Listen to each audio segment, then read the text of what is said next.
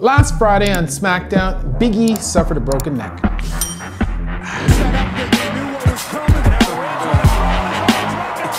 Today we'll take a look at what happened to Big E and what we can expect moving forward. In the fateful match, his opponent, Ridge Holland, who is accustomed to injury himself, achieved suboptimal rotation and botched a belly-to-belly suplex, dropping Ettore awkwardly onto his neck. The belly-to-belly suplex is a dangerous maneuver that, if performed incorrectly, leaves the person being thrown in a compromised position. Ideally, the person being thrown will land on their back with the neck safely out of harm's way in a relatively neutral position. But if insufficient rotation is achieved, the victim's head and neck may collide with the floor, with all of their weight and the momentum of the throw behind the impact. Whether the neck is in extension, lateral flexion, or forward flexion, as it was in Big E's case, at the point of impact, there is certainly a risk of injury. This mechanism of injury might result in a flexion injury of the cervical spine, which could include cervical disc protrusions, cervical disc herniations, flexion teardrop fractures,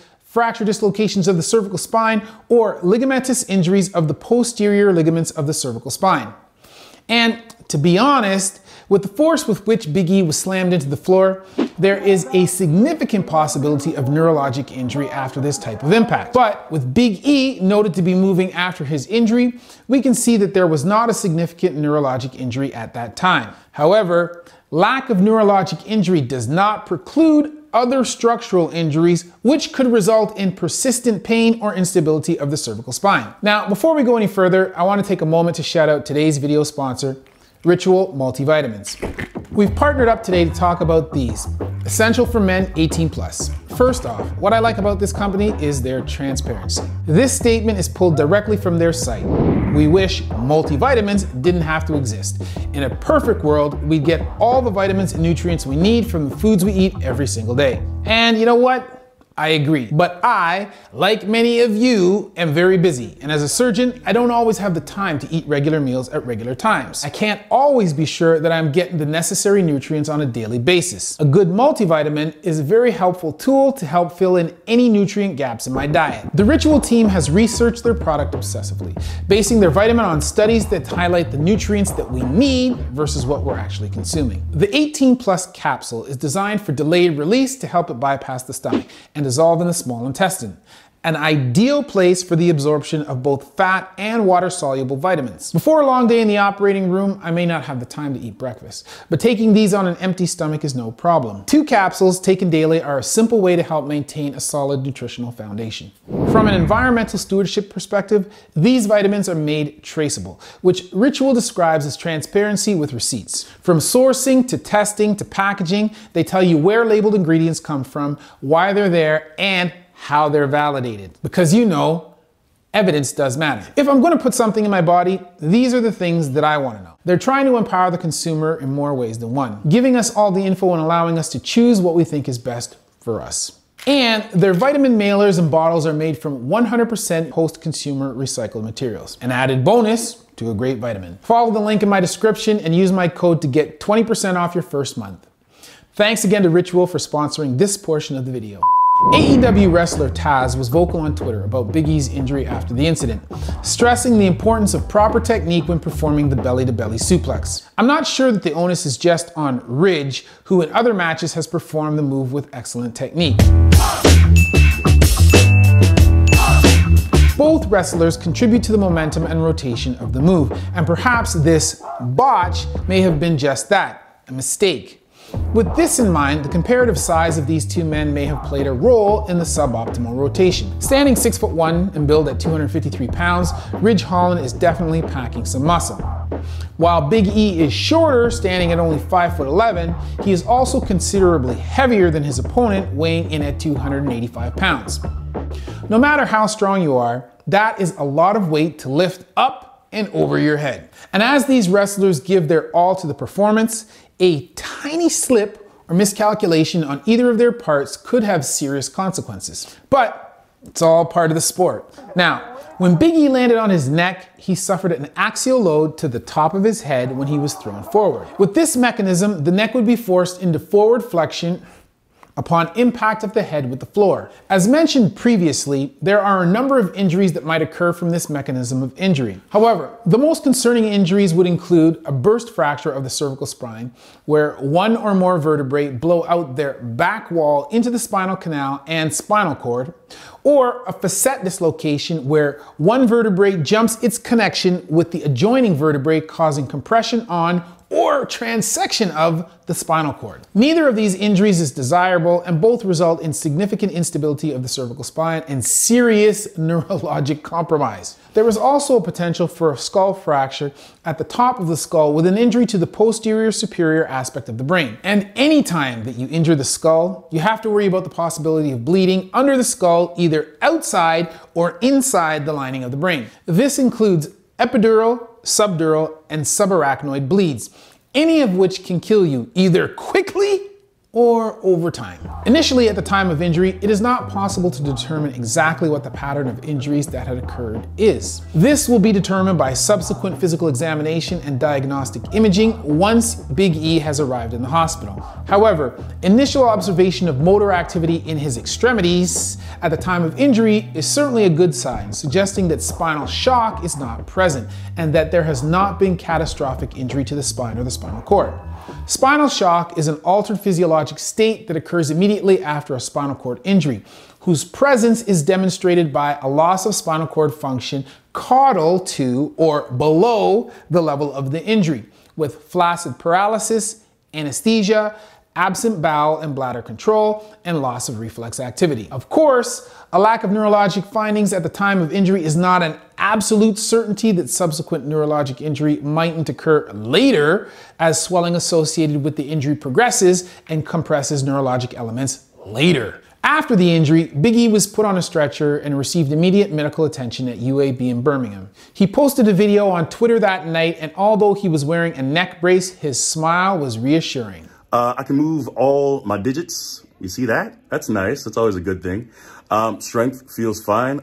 Being able to move your digits after breaking your neck is a good sign. This implies that motor pathways from the brain through the spinal cord and into the peripheral nerves of the upper extremity are still intact, which in turn means that they haven't been cut or squished by bone or swelling. For the time being, Big E is safe.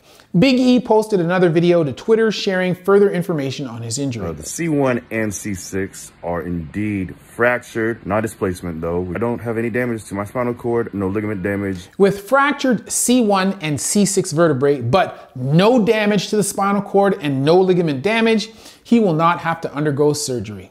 And no surgery, which I'm very thankful for. He dodged a bullet, as many variables could have resulted in necessary surgical fixation. Fortunately, his fractures are non-displaced, which refers to the relationship of the fracture fragments to one another. A C1 or atlas vertebral fracture usually occurs after an axial load injury. The associated fracture pattern is determined by the force that is applied in conjunction with the axial load. In the case of axial load and forward flexion, fractures of the anterior arch of the C1 vertebrae often occur. Patients usually do not have spinal cord injury or neurologic deficits with atlas fractures because the fracture fragments spread outwards or radially. However, the vertebral arteries are at high risk of injury as a result of dissection, thrombosis, or spasm due to inflammation, which can result in later neurological deficits. C1 fractures are primarily treated non-operatively. If isolated, atlas fractures can be effectively managed with 8 to 12 weeks of external immobilization of the head and neck, which could include a rigid collar or cervical traction. Collar immobilization or cervical traction is usually sufficient to allow for proper healing. However, the type of orthosis required varies based on the relative stability of the fracture fragments and the number of fracture fragments involved. Non-operative immobilization might include a rigid collar, halo vest, or a Minerva jacket. Soft collars are not adequate for immobilization and can result in worsening pain as a result of uncontrolled neck motion and further fracture displacement. After immobilization, dynamic imaging studies such as flexion extension films are required to confirm adequate immobilization and to rule out late instability. The primary consideration for surgery is instability, which is demonstrated by the presence of mobility on flexion and extension X-ray films. The surgical approach and instrumentation for the treatment of unstable C1 fractures is determined largely by the presence of associated injuries to the cervical spine. So, the extent of associated trauma will determine the appropriate course of treatment for the C1 fracture. As Big E noted on his social media channels, his injuries did not require surgery, so this suggests that C6 fracture was somewhat stable. Given the mechanism of injury, we would anticipate the fracture pattern most likely present was a compression fracture, where the vertebrae is loaded axially. Since there was forward flexion at the same time, the compression force would be concentrated on the anterior or the front aspect of the vertebrae. If minor, this would result in only a marginal loss of height of the anterior aspect of the vertebral body. If more serious, this would result in significant collapse of the anterior aspect of the vertebral body and retropulsion of the back wall of the vertebral body into the spinal canal, possibly with impingement of the spinal cord. With the former, only one of the spinal columns described by Denis is involved and the spinal column retains its overall stability. However, if the posterior aspect of the vertebral body is also involved, 2 of the 3 columns of Denis become involved and the spine loses its stability. The former can be treated with rigid immobilization or non-operative treatment, whereas the latter requires open reduction and internal fixation with surgical implants. Fortunately, this was not the case for Big E, and it appears that rigid collar immobilization will be sufficient to stabilize his cervical fractures. I know I feel like I sound like a broken record, but I am very grateful, and I'm gonna be all right. Big E's road to recovery will entail rigid collar immobilization for 8 to 12 weeks until healing of the fractures is confirmed. He will undergo serial imaging with radiographs and CT to assess his healing and to ensure that malunion or the development of non-anatomic fracture union does not occur. And a pro tip, if you're gonna break your neck, do it in Birmingham. They've been great. Everyone here at UAB has been great. After healing has been confirmed, he will start physical therapy to restore the range of motion and the strength of his neck, back, and upper extremity muscles. The goal will be first to restore range of motion and normal function before later progressing to the mobility, strength, and endurance that is required for him to return to competitive action in the WWE. He is obviously a strong, optimistic individual, and I hope he is able to maintain that attitude throughout the recovery process. After suffering a neck injury, Edge returned to wrestling approximately 1 year after cervical stabilization surgery.